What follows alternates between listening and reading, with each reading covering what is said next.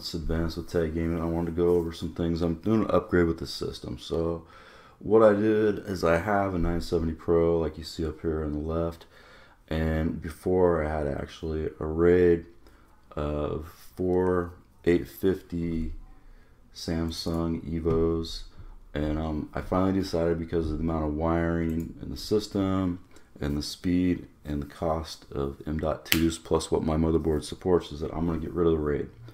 I'm just going to do multiple backups. So I'll do a backup on the 970 1 terabyte EVO there, and also that I have external, which I have backups on already, and not worry about the RAID anymore. And one of the things what I wanted to cover over is I was looking at a lot of other videos YouTubers do, and I've done a lot of shopping. I actually purchased a new Maximus Formula 11 board, which I have the 10 right now, and then I have an 8086K, and I have an 8700K, which I'm not using. And I purchased the 9900K because I saw the information on the 10900K. It's not really going to be a processor that I'm concerned about or want. It's not really going to do the gaming performance that I'm seeing on some of the benchmarks coming out versus the 9900K and the 9900KS as far as for FPS and gaming, which is what I want to do. Now, I've had some 2080 Ti's, and I've ran down all the different cards, and right now I'm running a 2080 Super, and I'm seeing with a 2080 Ti, I'm seeing some bottlenecking with an 8086K. And I saw some videos and other information where something like 64 gigs will probably help that versus the 32 I have, but it's not significant, and I really don't think it would help the bottleneck that much versus the gameplay I've been doing and what I've been seeing, especially since I do 1080p gaming. And my ultimate goal is to get back to 240 FPS, which for a while back when I was playing PUBG wouldn't even support 240 FPS. It was locked out at 144 FPS. And what else I got? I don't know. I got some new wiring by Corsair. I'll show that in another video versus the old Corsair versus the stock. Another power supply, which I've gone through 4 power supply. I got a coil wine video I'm going to do because I decided to go through. They talk about coil wine and power supplies and switching them out. It might help and things like that. Well, I went through 4 power supplies in the same system. Did not do anything for the coil wine.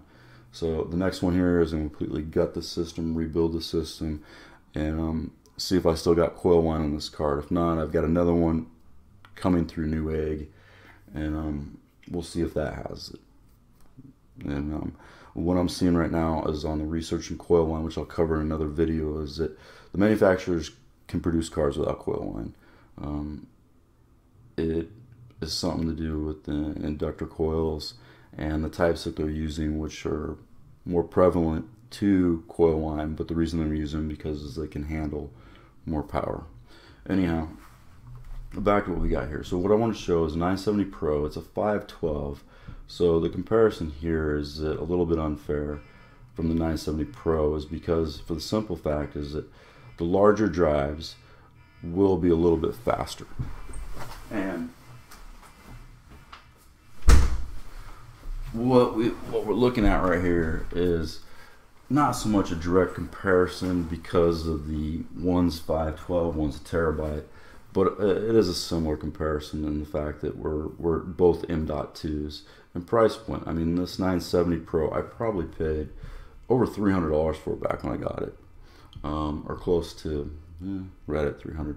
Where now you can get a 970 Pro 1 terabyte for $200. And what I want to show is, you take a look right here, is that these are both Pros, not what I'm going to show you on the EVO, but you can see the speed difference here is not too much. I mean, 1 terabyte gets a little bit of bump right here in writes, and a little bit of a bump right here in the reads. But anyhow, you know, it is what it is, but I want to bring that to you guys' attention. Now what we're looking at right here is I have this drive right here, 970 EVO Plus Pro, whatever, Plus, not Pro. And then I have the 970 Pro 512, which I've had for a while. And I've done other videos because I've had the 50 and the 60. And then we're going to look at what I've had as far as for my backup in my system, which has been 4 of these 850 EVOs and a RAID 5. which takes a lot of wiring and cabling, and I had like 3M gel tape mounting them on the back of the motherboard tray, and it's just a big messy thing. If you want to get rid of it, and your motherboard supports multiple M.2s like this 10 does, and the 11, which is a little better because there's a shield that covers both of them, where this board there isn't, then it's time to switch over. And you can do backups on external drives and things like that, and the speed at these drives are, I mean, the backups, they're going to take a lot less time anyways. I mean, and I don't have the RAID right here to show you on the performance, but the RAID is not, it's still a third or more slower than what we're looking at as these M.2s. Now, one thing right here is you can see I plugged one of the EVOs back in and did a bench on it. You can see it's actually 6 to 4 times slower than both of these M.2s. One thing to note is that on the speeds when you bench, you can see these speeds, they go up and down. I've seen this right here before, pretty close to the same as that. This could be drivers and doing things like maybe performance options where you can go in and you can optimize the drives, which is something that it can automatically do itself, or you can just do. I just do it randomly every now and then. It doesn't take that long, and you can optimize the drives, and that might help them last a little longer and speed them up. One of the things though that to take a look at, that's kind of what I want to drive across with right now going into 2020, which is just a few days away, and what's out there in the market as far as upgrading. Right now is the time to upgrade with memory and drives. I mean, the memory prices are extremely low. I'm looking right now as I got 32 gigs of Triton G.Skill RGB 3200 memory. It cost me probably $300-400 back when I got it. I've had it for a while, and I just picked up 64 gigs of the same thing at 3600 megahertz, whatever it is, and it was under $300. So if you've got a system right now and you're running like 16, you might want to go to 32. One thing to make sure your system handles it. I want to say most likely most systems are going to handle 32 and 64, especially for the main gaming platform. Probably not more than 64 though. Just look at your motherboard specs, go to the website and just take a look at it. One of the things also I want to point out is that when we're taking a look at these drives and trying to do a comparison, is that some of the systems and motherboards can only run like one M.2 at PCI at 4x or only 2x. Now this board right here can run them both at 4x. The only difference is you have to go in and you have to tell the BIOS to run at that. And by default, when I plug both these drives in and ran them, this drive here was at 4 and the EVO was at 2. So that obviously the EVO was at half the speed. So that's kind of an important factor to make sure to check on your system that you're running these at the 4x, so you're getting your full speed out of them. One other thing to look at is that temperatures these days, I wouldn't worry about it. A lot of the motherboards, like this one here, it only shields one. The new one shields both of them. That keeps them down. I did notice when I transferred all my RAID to the M.2 that this was hitting 60C and it was set above normal. So, or it wasn't liking it. But how often am I gonna be transferring that much data, from the 4 drives to this one drive? Not very often. And with normal operation and the information I've been doing, the drives are both staying pretty good. Plus, the 970 EVO does not have a shield cover in it to help cool it down, and that's something that we'll have on the next board. But I'd say overall with temps these days versus the 950s, the 960s to the 970s, you're going to be fine, especially if you stay with the Samsung brand.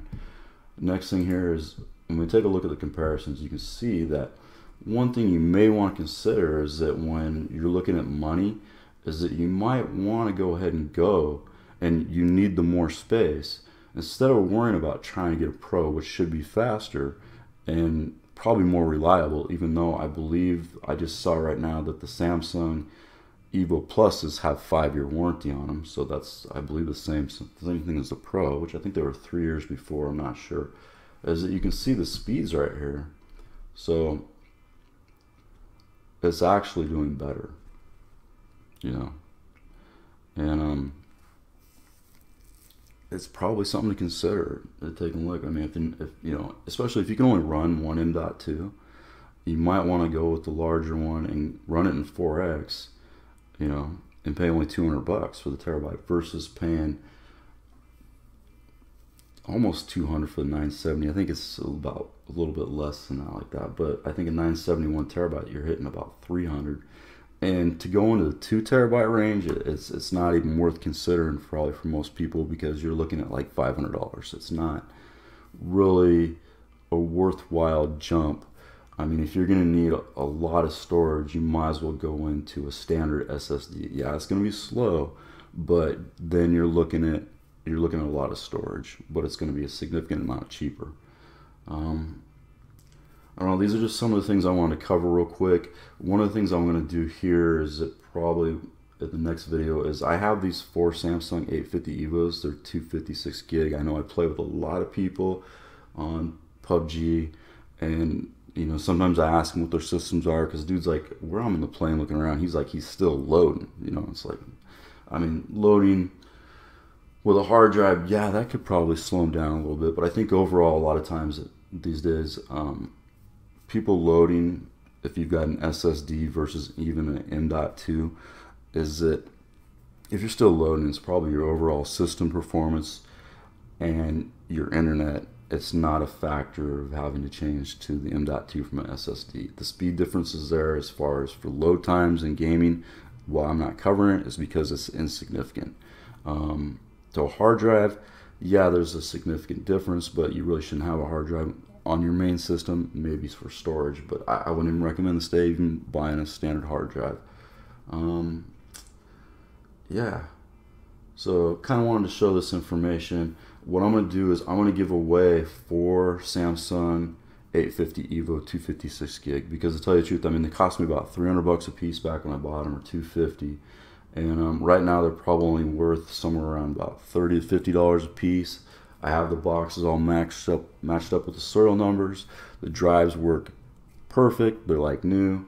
There is a little bit of damage on the drives as far as, you know, the front plate where I had the gel tape mounted to the back of the motherboard tray, but they still work. And if you're going to probably get the drive, you're probably not going to be displaying this drive anyways. It's not something like it's got an RGB drive. So I'm going to give those 4 drives away. So make sure that you subscribe to the channel. Leave a comment on some information you'd like to see.